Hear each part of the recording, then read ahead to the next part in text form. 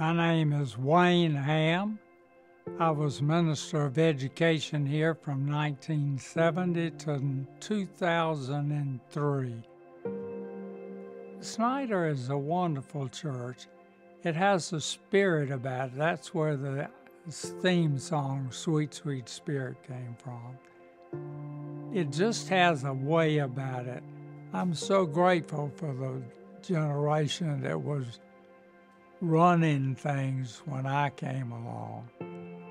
Now, it's been 20 years since I've been on the staff, but it thrills my heart to see the guys that I knew as teenagers and who we called down in the halls and had to say, where can we find a teacher that'll handle these guys?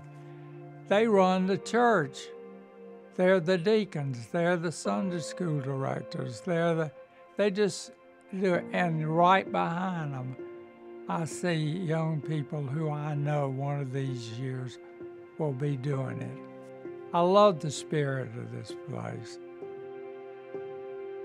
I remember one time when we were doing one of the campaigns, they said we'd need to raise $5 million to get it done. When the money was all in, pledges were all made rather, I put the amount of money on big sheets of paper with big letters that could be seen all the way to the back of the auditorium.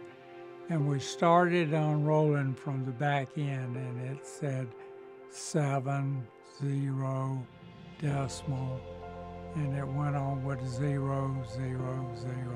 The last one, everybody held their breath, and instead of $5 million, it was $6 million worth of pledges.